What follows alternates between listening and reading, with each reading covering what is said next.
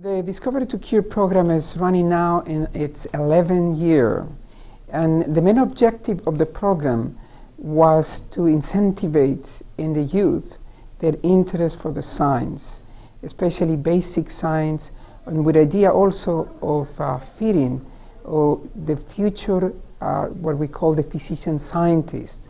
In other words, students that either want to go to medicine, but at the same time to keep their interest on digging on understanding more the biology, the physiology, and the physiopathology of our clinical problems.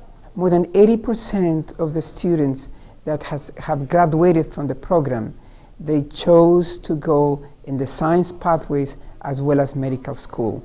So we have, as I mentioned to you, we have following all the students, and we know that they are successful in medical school applications, completing medical school now, and a high percentage, more than 80%, they go for the science. So yes, we are making a difference. One of the reasons the program continues growing, mentioned that we started with 4 students 11 years ago, and this year we have 175 applications, and we were able to accept only 35 students. With the new situation of NIH and the cuts in terms of funds, we are getting what I call a double hit. What I mean this, in one hand we are cutting our budget, so we have less funds to support the students, but more important, the scientists, the principal investigators, they also have been cut, and they are closing their doors to accepting the students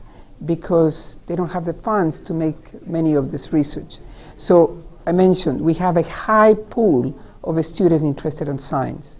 We are not able to give this opportunity to all the students that we would like, to all the students that deserve to have this opportunity, because the funds are cut. That is like building a wall in the future of science of this country.